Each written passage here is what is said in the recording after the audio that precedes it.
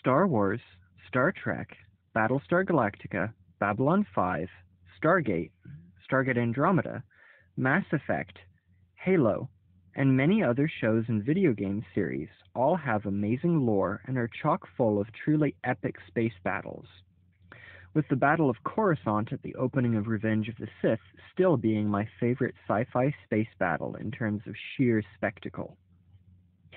But all of the universes mentioned above, as pretty as their battles are, suffer by depicting their battles as occurring at extremely close range for starships equipped with beam weaponry and light speed sensors. It makes little sense they would fight so close, but is there a reason for this? In space, no one can hear you scream, but they can see you from a very great distance. And I mean a very great distance. Even with sensors limited to the speed of light, a spacecraft can detect another at distances that seem stupid to us today. There is nowhere to hide or conceal your movements in space either, so you will see them approaching for a very long time before you enter weapons range. Your weaponry is also similarly long-ranged. While missiles and other projectiles may be limited to only a fraction of the speed of light, they will still be traveling at insane speeds. Similarly, while lasers, a light-speed weapon, do suffer decay of their beams over distances, the distances involved are insane, on the order of several light minutes or even light days. The Expanse does a good job of showing how far apart ships could potentially be when they fight their battles. And The Expanse is hard sci-fi, limiting itself to technology we could plausibly have in the near future. It doesn't even consider tech like faster-than-light drives and sensors, energy shields, inertial compensators, and armor.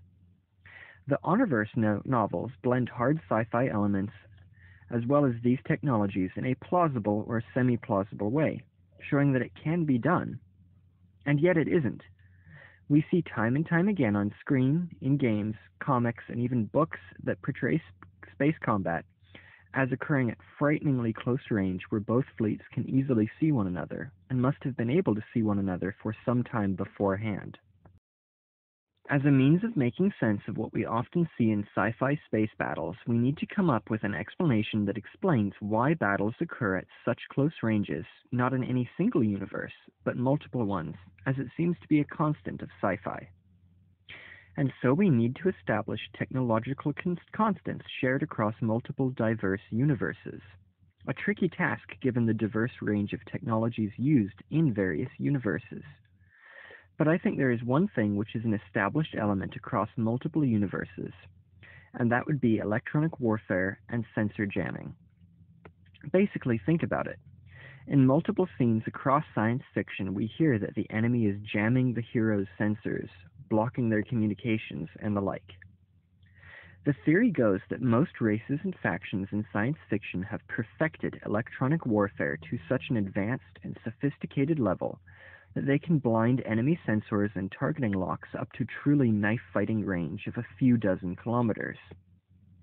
Any ship attempting to fire at longer ranges will see its fire wildly off target, and if it doesn't close the range, it simply won't be able to get the hits in, while at the same time the enemy will likely be unable to find their own range on you.